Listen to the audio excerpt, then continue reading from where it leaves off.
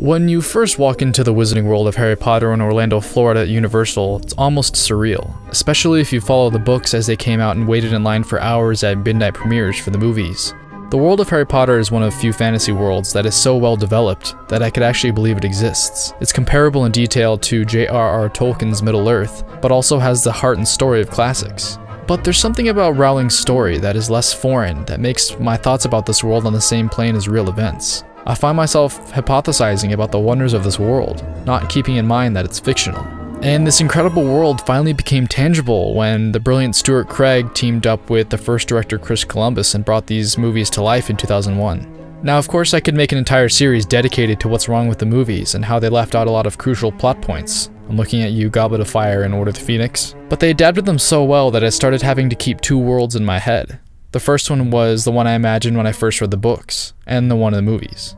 They existed side by side, but after the sixth movie came out, they started blending, and I started having trouble differentiating what was in the movies and what was in the books. Although the movies are far from perfect, they still brought a sense of familiarity every couple of years as we watched these characters grow up with us.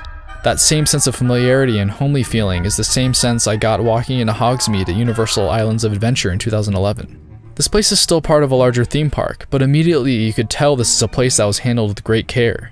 But who could build a theme park that didn't feel like you were in a theme park?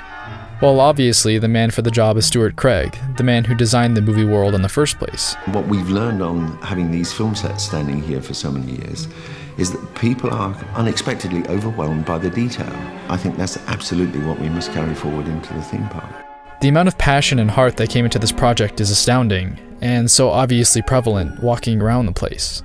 Authenticity is the cornerstone and the core of everything that we do for the Wizarding World.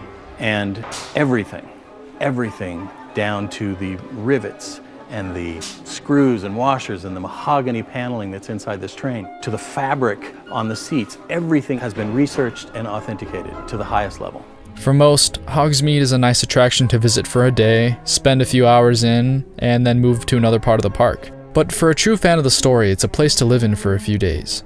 After visiting all of the shops on the first day, buying your overpriced robes and wands, and riding dueling dragons 5 times in a row, you spend the next 4 days drinking butterbeer, soaking up the atmosphere, and enjoying the quirky music from the movies that plays. But I haven't even mentioned Diagon Alley yet. Our first thought, and I'm sure everyone else's thought after the last day at Hogsmeade 2011, was why don't they build Diagon Alley in that subpar Egyptian area right before Hogsmeade? Of course, this dream came true, but in the other park, and another visit had to be scheduled. Now, one of the best parts about Diagon Alley is the entrance. There's no sign or billboard saying it's even there, it's just a brick wall, like you're entering the real Diagon Alley. After a couple days, a fun thing to do is just stand at the entrance and watch people wander in and see their expression of what they found, especially foreigners' reactions. And to expand on the magic, they added interactive wands that are pretty relentless on how specific the wand motions need to be in order for it to work.